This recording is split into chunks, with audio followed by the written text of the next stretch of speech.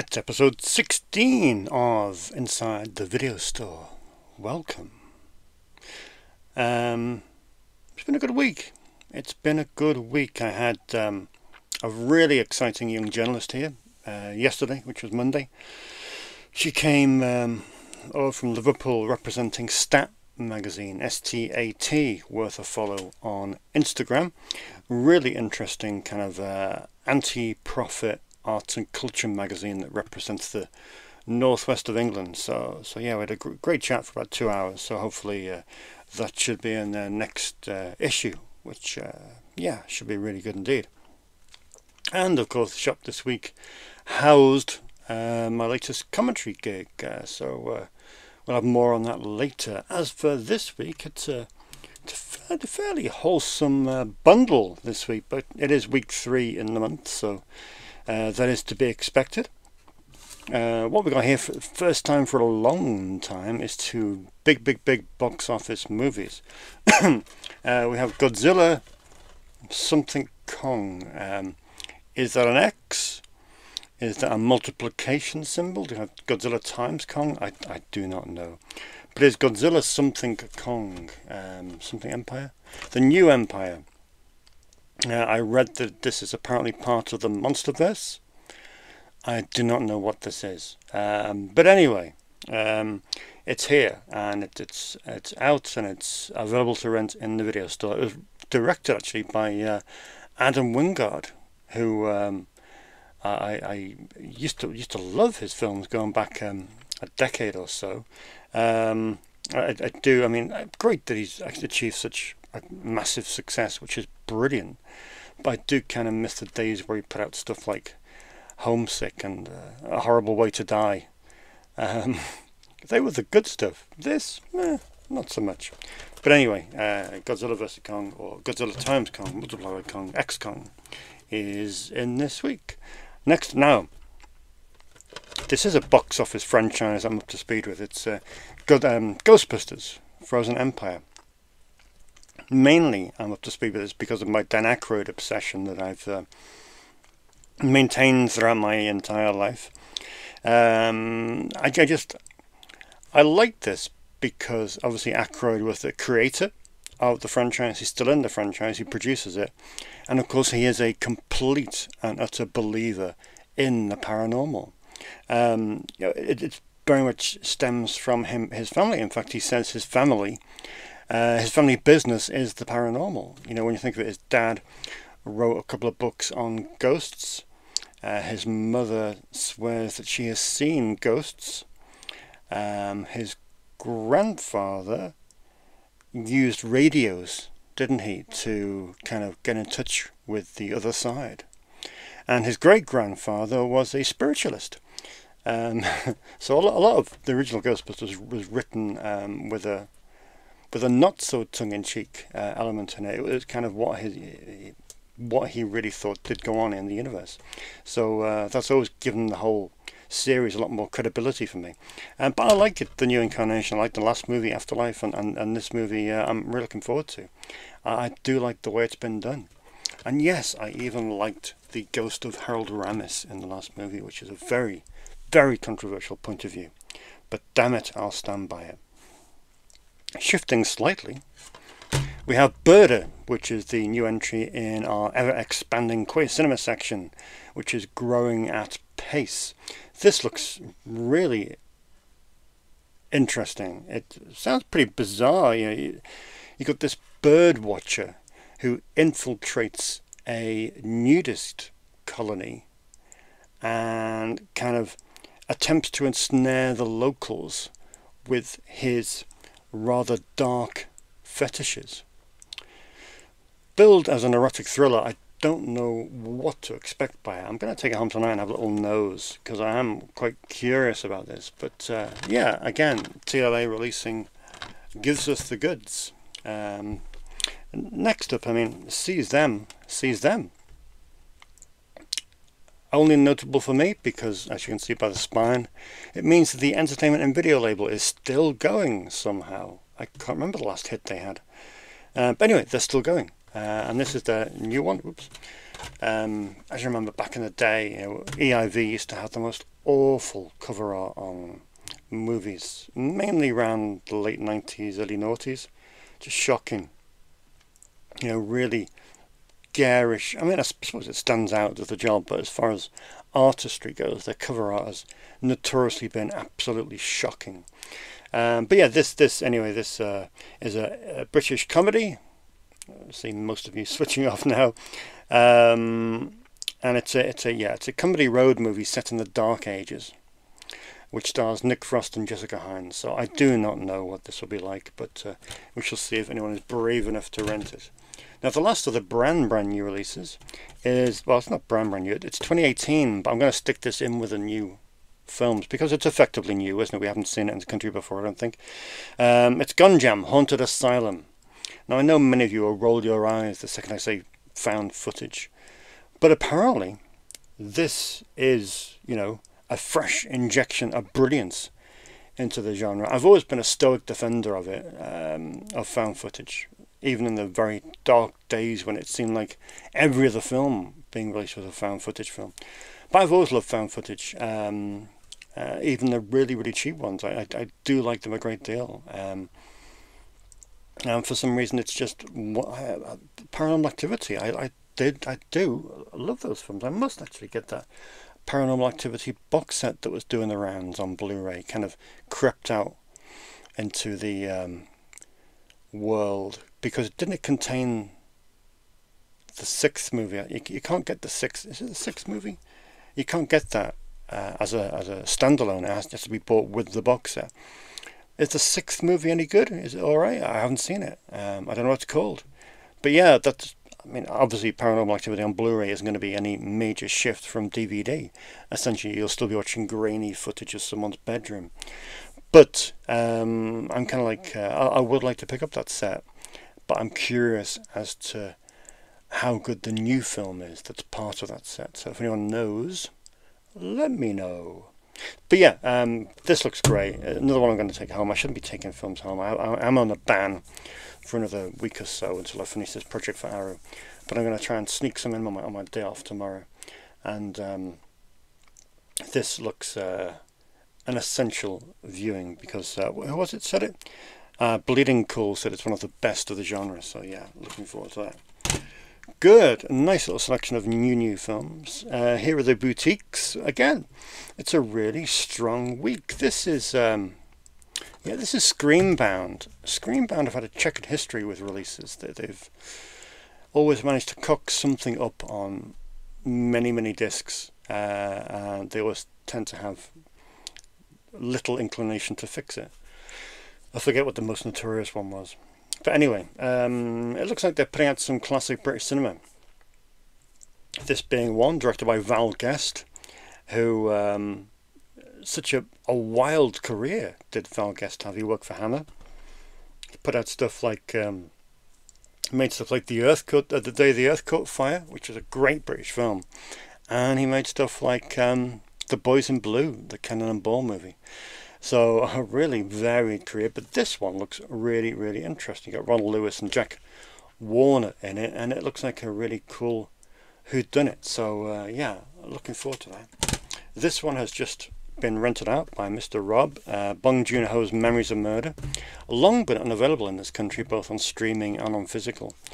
But it's a remarkable film, isn't it? What a movie this is. One of the best Asian cinema films of the last 20 years. So it's great to see it finally on a really good edition, put out by Curzon. And this is a dual format, 4K UHD and Blu-ray. So nice to have 3 copies of this film now, considering I've got the DVD as well. We've got a load of art cards and a variety of stuff, and a booklet as well in there. So it's a nice set. It did come at a premium, but it's an essential piece of cinema, so it's worth it. Next one for me is an upgrade. Ken Russell's The Music Lovers. I know BFI released a Ken Russell film that we had on the show a few weeks back. It was more than an hour ago, so obviously I can't remember what it was. But yeah, this is another one in their series of Ken Russell upgrades.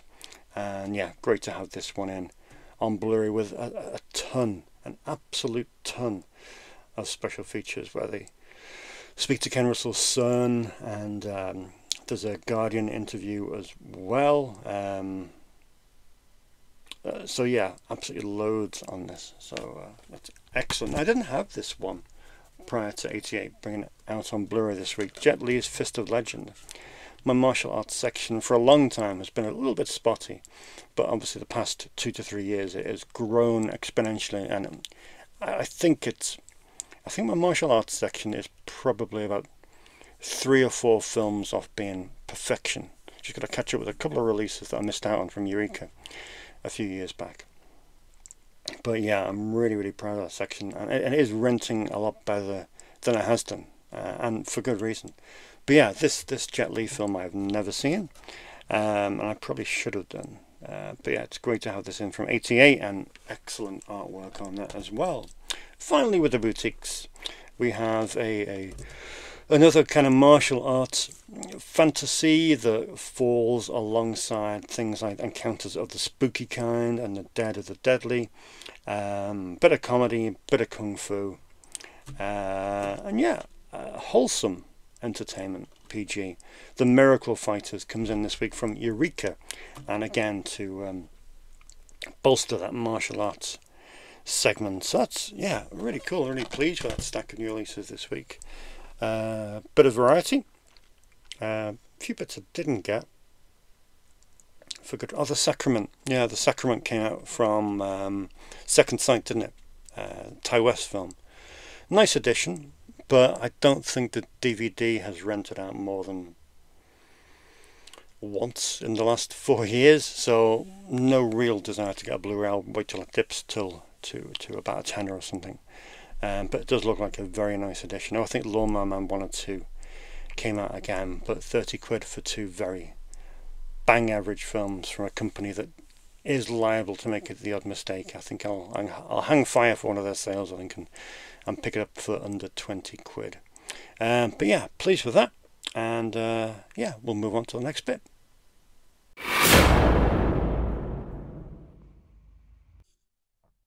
Well, hey, spaghetti westerns, and you thought it would never come. Yeah, so here we are in a rather awkward and uncomfortable position, standing on a footstool, like that, because some of these sections are right up in the gods. So yeah, this is my spaghetti western section, numbered about 77 titles. A lot of double bills here. Sorry for the wonky camera, but this is the best I can do in challenging circumstances. So yeah, the thing with spaghetti westerns is I am not an expert. By far, I am not an expert. My knowledge of spaghetti westerns has come from Quentin Tarantino and customers. It's been on a really good book called Any Gun Can Play, which I really do recommend. So yeah, I mean, I'll pluck out some of my favorites, but I could do with spending probably about 3 months working my way through the 77 or so titles, just to really, have a good nose. So yeah, a lot of these are renting out at the moment because I think it's kind of summer season, sweaty, arid weather outside, and I think it kind of makes for ideal circumstances to watch spaghetti westerns. So they are renting particularly well right now. Anyway, if, for example, I was to come in, or you were to come in rather, and let's not veer into John Wayne there. We don't want to do that, Jesus. If you were to come in and say, David, give me 3 spaghetti westerns to watch. I'd probably go for one of Quentin's favorite, which of course is Arizona Cult with Juliana Gemma, which is a really cool film. I do like that a great deal. And I think if he hadn't mentioned that on a variety of different places, I don't think I would know about that. One of my customers rented Companeros last week, and yeah, that is a very good film indeed. It's a very good film indeed. I have this on Eureka Blu-ray, but I've kind of left the DVD here, so it's kind of got two placeholders in the store. And that's The Great Silence, which is one of the bleakest westerns you'll ever see, but it is absolutely superb. And the new Blu-ray from Eureka is quite something. What was this one? Was it The Tramplers? Yeah, The Tramplers I have quite a soft spot for. Obviously because it's got Joseph Cotton, Gordon Scott in, but also, and Franco Nero, but also you'll see a familiar name, above Franco Nero there. Albert Band, who is, of course, Charlie Band's dad, who made a number of Italian films back in the 60s with Charlie on the set. I think Charlie was on the set of this one, from what I recall. But yeah, that's good fun, because it kind of has a connection to something else entirely. What else would I recommend? Oh, Jake has instructed me that I must recommend Face to Face, because he says that's his favourite spaghetti western that he's seen so far. Again, directed by Sergio Solima, and starring Thomas Millian. I mean, Thomas Millian, holy cow, what an actor, what an actor. So yeah, that is one. And can we pick out a couple more? Oh, well, yeah, this one, Specialist, Sergio Corbucci's. Some of the, I think, obviously these down here are the 3 Arrow box sets that have come out so far. And they're all excellent. They all have, I think there's some Lucio Fulci film there, isn't there? I forget which one it is. I'm probably going to cut this up. Was it Massacre Time? It was Massacre Time. Wow. So yeah, that was pretty cool. Oh, and the Grand Jewel. Oh yeah. Okay, maybe I do know a little bit about spaghetti westerns, but these I really need to get into. I invested a bit of money in the Wild East collection a little while back, and there's some interesting titles there. Obviously the picture quality is a little bit shaky on some, but that's okay, because I'm thinking to myself that a lot of these films are just absolutely impossible to get hold of. Now, 1 or 2 of these, of course, have since come out on Arrow Blu-ray, but a lot of these I don't think are ever going to see the day, and they're great. I like the covers. I like the way they've been thematically linked. You know, you got 2 Richard Harrison films there. What we got here? 2 Peter Lee Lawrence films. What else we got? Yeah, so I like the way they kind of have a theme. Oh, that's a bit sticky. Why that's sticking? Oh, that's rather alarming. 3 for 1. Yeah, so that kind of oh, there we go, another one. Join with Jam, a double feature. Wow, superb. So yeah, this is the part I need to really get into. And I've seen most of the middle section here, obviously Keoma, obviously Django, and a couple of sequels, Django Prepares a Coffin, Django Shoots First, and of course the original Django here. But yeah, these here, the Arrow sets, I really need to get into, because they are absolutely wonderful. But yeah, 77 strong, spaghetti western. I mean, how many is there? There's about 500 or so, isn't there, from that era? But it's certainly one of my favorite sections just to throw on. The great thing about spaghetti westerns is you could literally run your finger along the whole set and just pick one out and be completely happy and entertained by it. You very rarely get a mediocre spaghetti western. There's always something to it, whether it be the soundtrack, whether it be the lead actor, who really does make it worth watching. So yeah, I mean, obviously not particularly informative, but if anyone has any recommendations, either from the Wild East, maybe one I haven't gotten, is about, how many was there? About 70 Wild East DVDs, wasn't it? 70 volumes. I've got about 15, 16. So if anyone has any recommendations from those that I should get, then please let me know.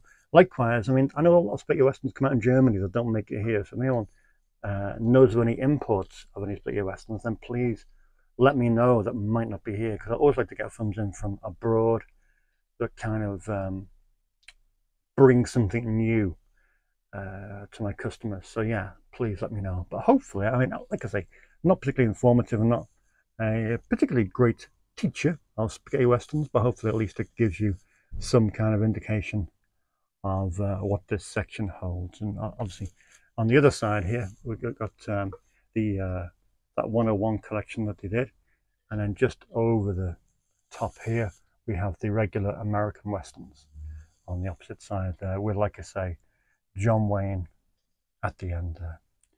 Yeah, and there is your on-tour guide to spaghetti westerns.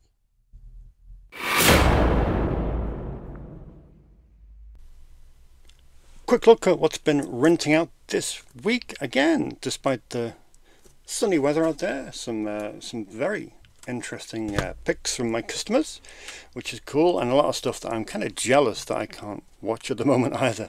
This one out today, Vigilante Force, which is a great little bit of exploitation, written and directed, of course, by George Armitage, who did Miami Blues and Grosse Pointe Blank. So, I mean, wow, what a director.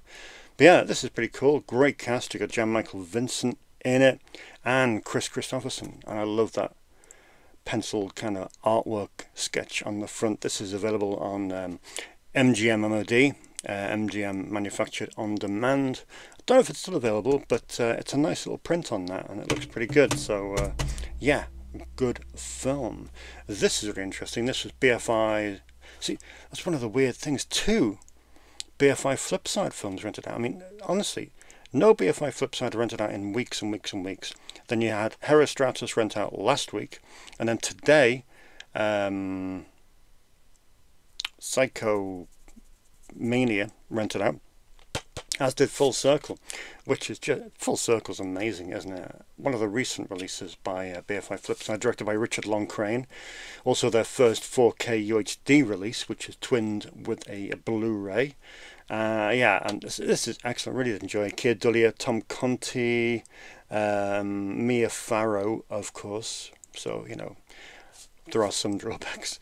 Sorry. And it's based on Peter Straub's novel Julia. But it's a really interesting film. Not perfect, but one of those great undiscovered slices of British filmmaking that is very, very interesting. One of my customers was in the week, and he hadn't seen Breakdown. It was on his list, and I'm really excited to know what he thinks about it, because I love this film.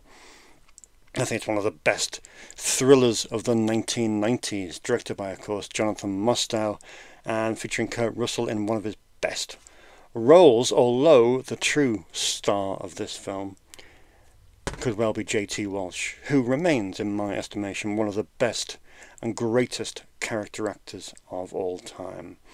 So yeah, if you want to have a deep dive into it, check out J.T. Walsh on IMDb and take a look at some of his films, because they're great. I especially recommend Joe Cardone's Black Day, Blue Night. But yeah, Breakdown is terrific. Really pleased to see that going out. Jakey Boy took Cactus Flower, directed by Gene Sachs. This, the reason I didn't have this in, but the reason I got it in was because when Once Upon a Time in Hollywood came out, Quentin Tarantino did, I mean, love him or hate him, I know a lot of people hate him for some reason. He just likes films, you know, why hate someone that likes films? He did this amazing thing whereby he suggested a load of films that you might want to watch in order to get the vibe, get the history of Once Upon a Time in Hollywood. And this was on his list, Cactus Flower. And yeah, it is absolutely excellent. Walter Matthau, Ingrid Bergman, and yeah, one of Goldie Hawn's first roles as well. But it's really good, worth a look. I know people like Walter Matthau, but not many people have seen that one. It's well worth a look. One of my new customers took out Sometimes Aunt Martha Does Dreadful Things, which is one of my favourite films. It's so good, as it says on the back cover, dropping somewhere between Pink Flamingos and an episode of the Brady Bunch on acid. I mean, you don't need me to say anything more than that, do you? Sadly, my one regret from the AGFA release of this was that the audio commentary from David Dakota got dropped from the DVD that they put out. But thankfully, I have the DVD as well. So you can have it, either have it with Dakota or without. But either way, it's an essential film to watch, and I urge you to give it a go. Now, this is one of my blind spots. Ralph Bakshi, legendary, iconic animator, but I've never seen anything that he's done. One of my customers took Wizards out today, which, reading the back of it, it does look amazing. I can definitely see the appeal. But yeah, I should really make an effort to do this, especially some of the Masters of Cinema animation as well. Things like Gandahar looks amazing, but yeah, just need to make some time for that, because they look like really, really special films.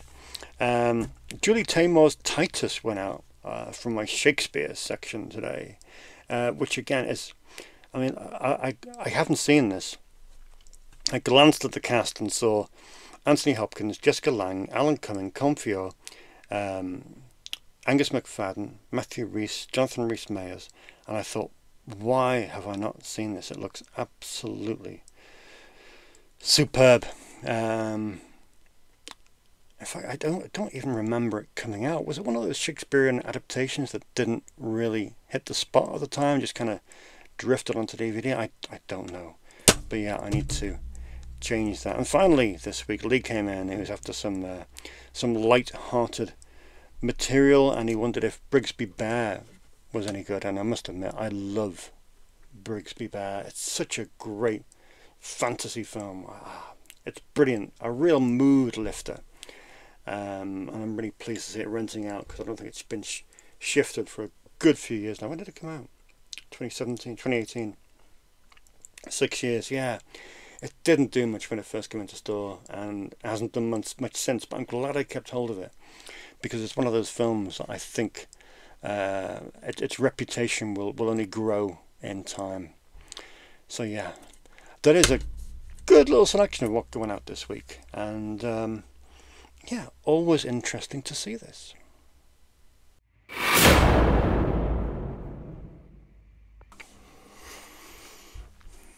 So this is my Sunday evening, Sunday the 23rd of June. I'm recording an audio commentary for Arrow Video. This is our 24th or 25th audio commentary that we've done in the last 5 or 6 years. And I record everyone here because it just has the right vibe. To be honest, I'm going to be joined in a second by my co-conspirator at the schlockpit.com, Matty Budrevich.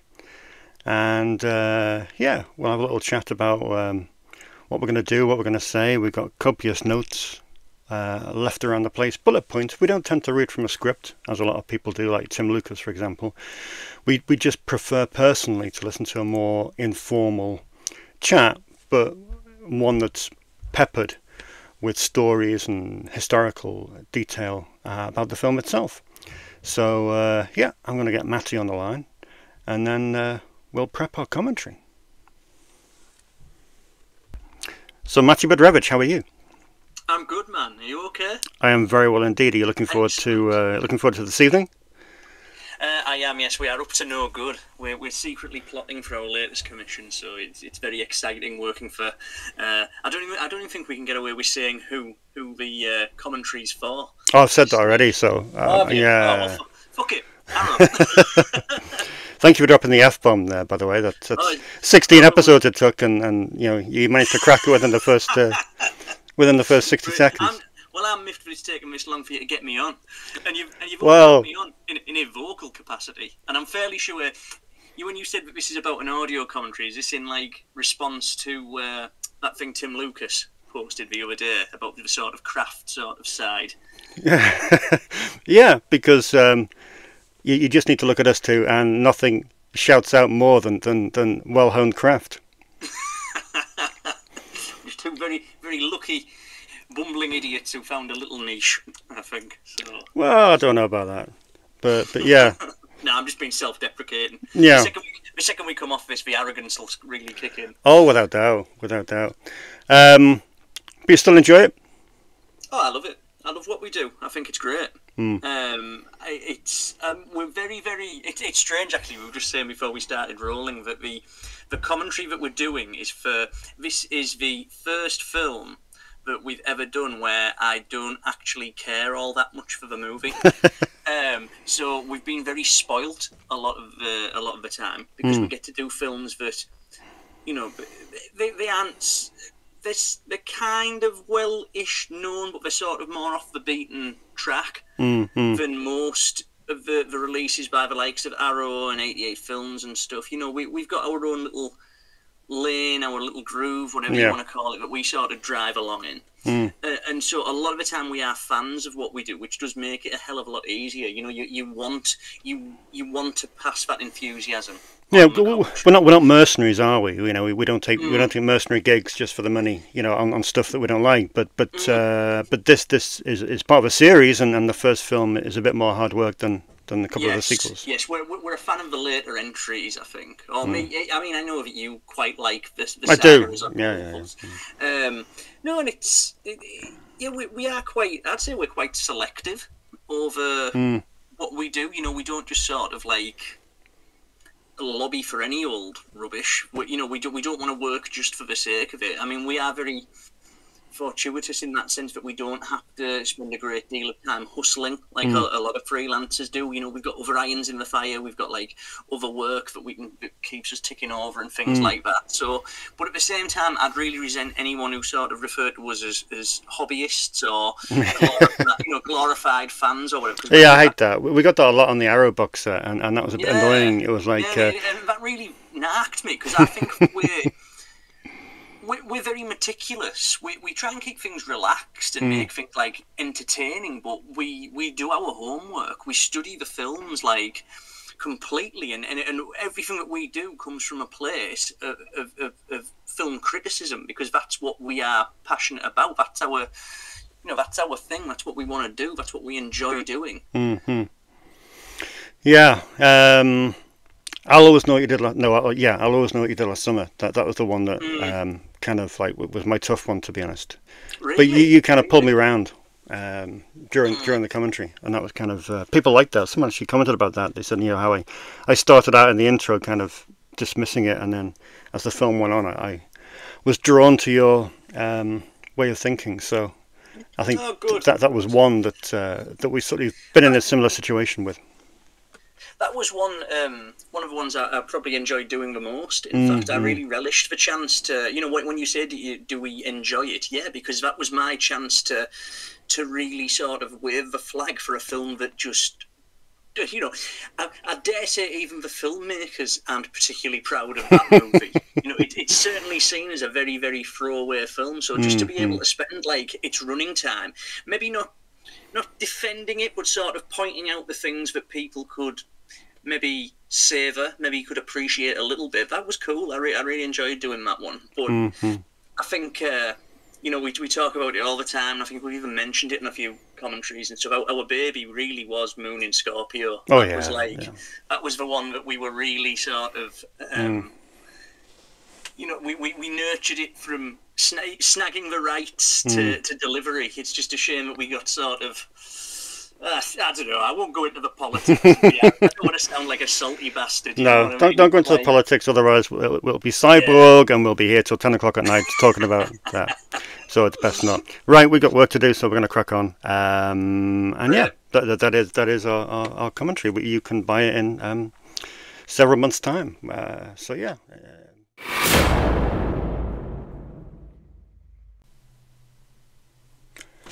Okay, let's have a look at the comments section. But first, we do have a few. No what's in the box this week, thankfully, because there's no massive box of goodies.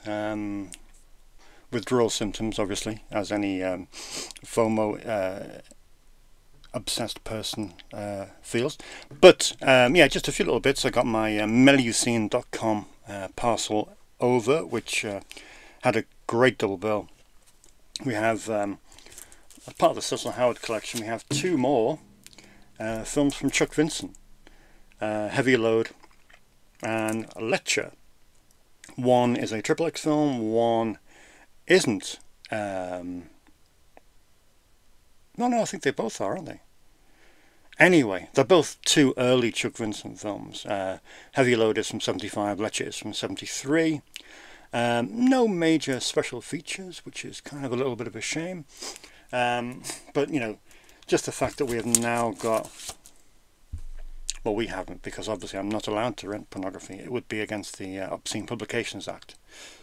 But I have in the store, away from Human Eye, I think it's six Chuck Vincent films now, which is just remarkable. I never would have thought that a couple of years back. So that's really, really cool. Also in from Medicine.com is this. Well, this was really interesting. This is Sex Demon, which is a gay porn version of The Exorcist. Remarkable. It's the new AGFA film. It will definitely be an AGFA film that 101 Films will not be releasing, because it does contain quite a large amount of hardcore pornography and fisting. I do not think fisting is something for 101 Films to look at or to release. But you never know, strange things have happened. So yeah, it comes as a threesome, no pun intended, with Sex Demon from 75, Deadly Blows from 71, and 10:30 p.m. Monday from 1975.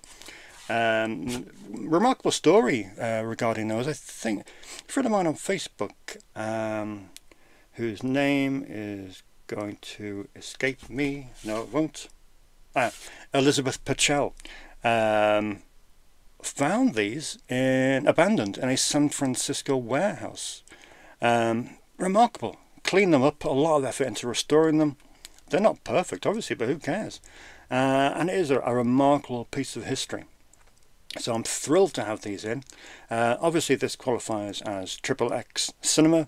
So due to the UK's archaic pornography laws, I will not be allowed to rent this film in any capacity. So I'm just going to put it away, just on the shelf to the left-hand side of the counter, the fourth shelf down. It will be the fourth title along, and every hour I should be making a cup of coffee and away from the counter.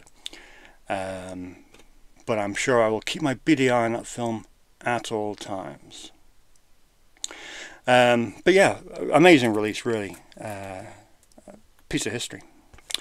When my colleague Lee came in, and he mentioned that I think he heard a podcast, and he was saying that vampire movie, William Smith. I thought, vampire movie, William Smith. I know that, Grave of the Vampire. Now I don't know if that's the right one, but it must be the right one, because I think that's the only vampire film William Smith has done.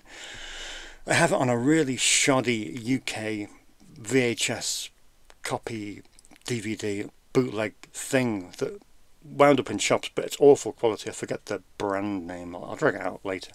But yeah, awful. So I imported the it has had a release on American Blu-ray, but from Kino, and of course Kino are region locked. But luckily I picked up the Spanish DVD, which seems quite genuine, to be honest. And it's not a perfect picture quality, but it's not bad at all. It's not bad at all.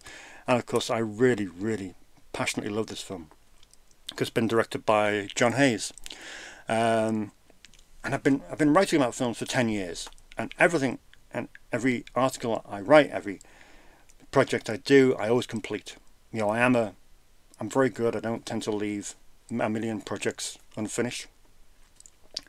But my John Hayes essay, I still haven't done it. Even in my inbox, I still have an email from Stephen Thrower from about 3 or 4 years ago regarding this. And yeah, something came. I think we got a wave of commentaries from ATA, maybe the Van Damme stuff, and I lost my focus. I think it was over lockdown. I'd just seen every John Hayes film, maybe bar one. He directed 26 films, 26 features. One seems to be AWOL and missing.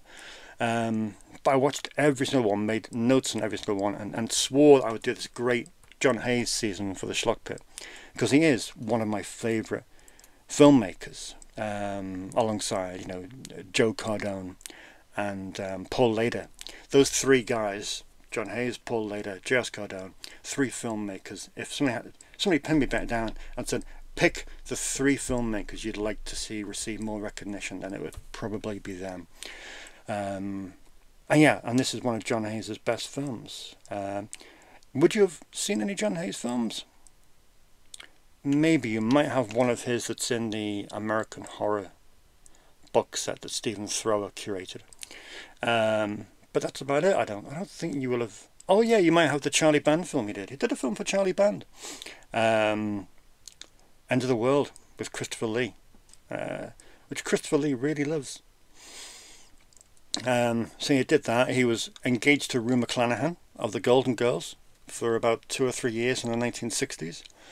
He directed segments of a porno that David Dakota directed segments of, and that's the thing with John Hayes. He has so many. He's touched on so many aspects of films that I'm obsessive about. It just seems like, well, yeah, that's why I gravitated towards him. Anyway, a waffling madly. Grave of the Vampire. Really pleased to have a half decent copy of that in, because I think it's a really cool film. I don't think many people have seen that. And of course, it has Michael Pataki in, who I think is one of those great actors who, like John Alderman, just never, and J.T. Walsh, who I mentioned before, never receives the praise that they deserve. I mentioned this last week, the Andrew Haigh film, after All of the Strangers came in, which was renting like hotcakes. I mentioned Weekend. I've got Weekend, of course, on DVD since the day it came out, but I thought it might be worth upgrading it to Blu-ray as well to give people the option, so that is in. And also, a weird one that I didn't have Tower of London. Customer asked me for it, didn't have it. So, yeah, pleased to get that film in as well. So that's a quick look at some very small boxes. They'll come in. Let's have a look at quick, brief look through the comments. Limon is thrilled that we managed to get a copy of The Deliberate Stranger in. If you want to get you on, Lee, just let me know. I'll add it to one of my monthly overseas orders. Wouldn't be a problem. It's not particularly expensive. So yeah, if you need it, let me. Or if you want one, let me know. It's region free, of course, as well. Yeah, Beowulf says upgrading format is costly, and where does one stop? I get the VHS to DVD upgrade because the quality is noticeable. Yes, it is. And of course, the hardware is different, but changing from Blu-ray to 4K is sometimes unnecessary. It can be. It can be. Would you publish a physical release of this series? Absolutely not, because no one in their right mind would want to buy me on DVD or Blu-ray staring at the camera and talking waffle about films. That would be torture. Maybe if they played it in Guantanamo Bay to try and, you know, elicit confessions from terrorists. Maybe that might work. Paul Berryman says, another great episode, Dave. I've been using a database for my film collection. Right, for about 5 years. It's been fantastic, because as you say, you can easily forget. Often I'll pull up when browsing in store or online to double check a title. Yeah, database is the best thing I ever did. It was a nightmare to do. I had to pretty much shut down every project I had on the go for 3 weeks. And for 3 weeks, all I did was beep, beep, beep, beep, all around the store, 16,000 times. And it was maddening, to be honest. It sent me around the bend. But I'm so glad I did it, because, you know, touch wood, as long as CLZ movies doesn't go anywhere, then I've got very little to do. I just need to add a dozen or so movies every week to it and subtract anything I get rid of, because there are 1 or 2 titles I get rid of that maybe just DTV that don't really have any longevity. Yeah, BM squared, I have 1,100 Blu-rays and maybe 400 DVDs, and without a database I would have zero clue with what I bought. I know, we need to know. David Ackerman says, really enjoying your weekly videos. I have the Spanish Blu-ray of Sleepaway Camp, and whilst it's okay, it's a burnt BDR. Right, so most likely not an official release. That's a shame, isn't it? That's a shame. Never mind.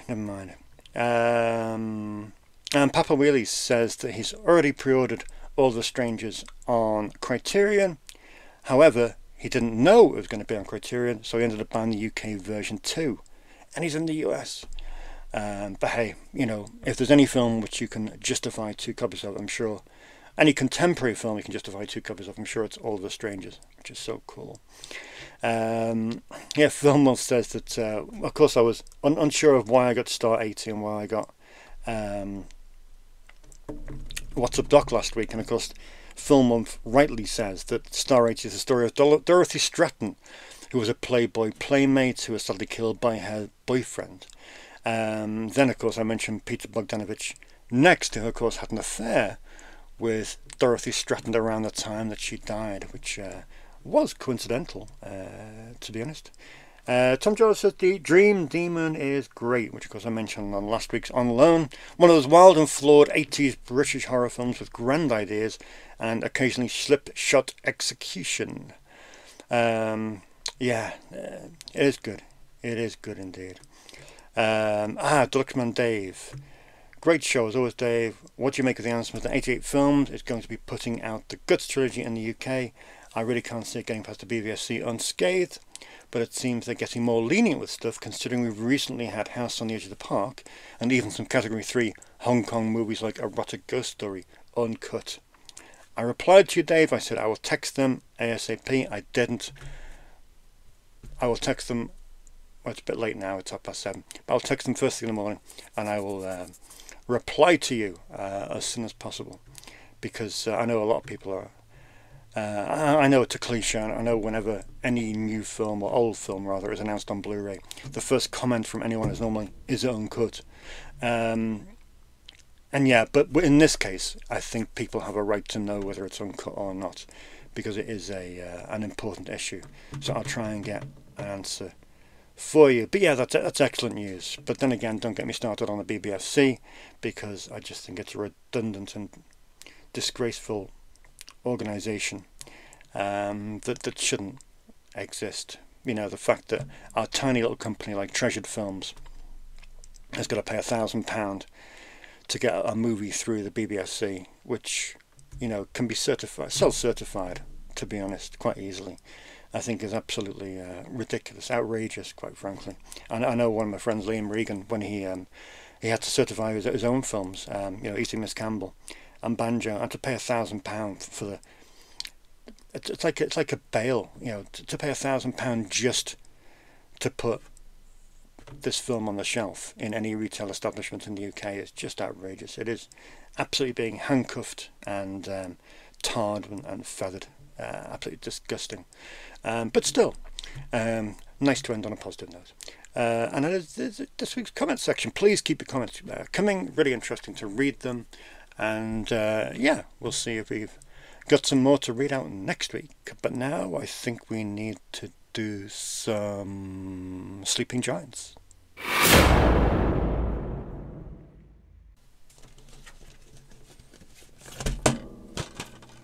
Renting Ghostbusters tonight. Have a look at that.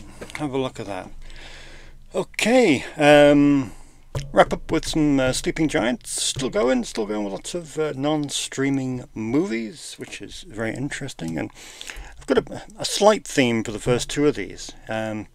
We did Soldier, didn't we, with Kurt Russell, a couple of weeks back, because that's not streaming. And by chance, I mean, this is bonkers. It seems like someone has it in for David Peoples. David Peoples, of course, wrote Blade Runner. Yeah. He wrote Soldier, which isn't streaming. He wrote and directed Salute to the Jugger, which isn't streaming. I mean, how can Salute to the Jugger not be streaming? That's just frankly offensive. So yeah, Rutger Hauer, Joan Chen, Vincent D'Onofrio. So I think someone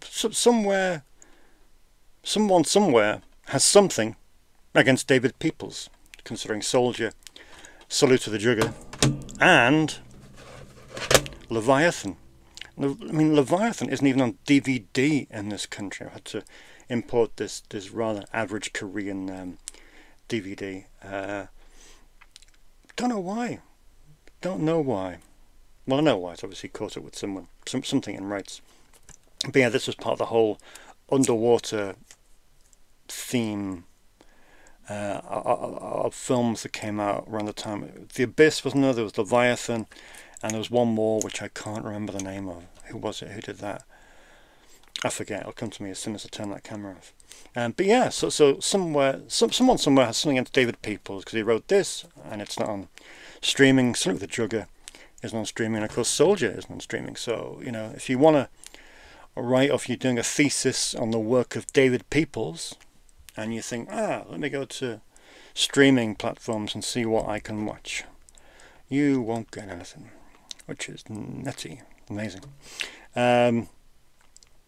I've always had a SNL, Saturday Night Live fetish, and I love Saturday Night Live spin-off movies. I think I've mentioned this in the past. We mentioned Nights at the Roxbury, and yeah, I do love SNL spin-offs and just movies with former SNL people in them. Of course, Mike Myers and Dana Carvey did Wayne's World. Mike Myers achieved great success with So I Married an Axe-Murderer, and of course the Austin Powers films. Less so with The Love Guru. But Dana Carvey, of course, did Clean Slate, which is not streaming anywhere. And it's a pretty good film, you know. It is not bad. I don't think anyone will remember this one coming out. Got a great cast. You've got Michael Gambon, James L. Jones, Kevin Pollak, Michael Murphy. And of course it's directed by Mick Jackson, who did... didn't he do Volcano? And didn't he do LA Story with Steve Martin? That was a great film. But yeah, Clean Slate, not streaming. MGM as well. So that's Amazon, isn't it? You would have thought it would be up there, wouldn't you? Weird. You just no sense to these streaming films. Just doesn't make any sense. Anyway, long show. Sorry to waffle. Hope that commentary bit wasn't too boring. Me staring into space and listening to Matthew Podrevich. But if it was interesting, let me know, because we'll do a little part 2 this week when we're doing some more commentaries. Because we still have 3 to go. Oh dear. And yeah, that is about it. So yeah, please subscribe when you can, if you're able. And then next week is the last week of the month, so we have a bit of a slightly increased number of boutique releases. I'm not sure what the contemporary market offers, because oh no, it's not the last week of the month, is it? This was last week of the month. I don't know. I don't really know what day it is, really. I think since this month's been so busy, I think it's just all been a blur. But anyway, less waffle and more haste. So I will see you in 7 days' time.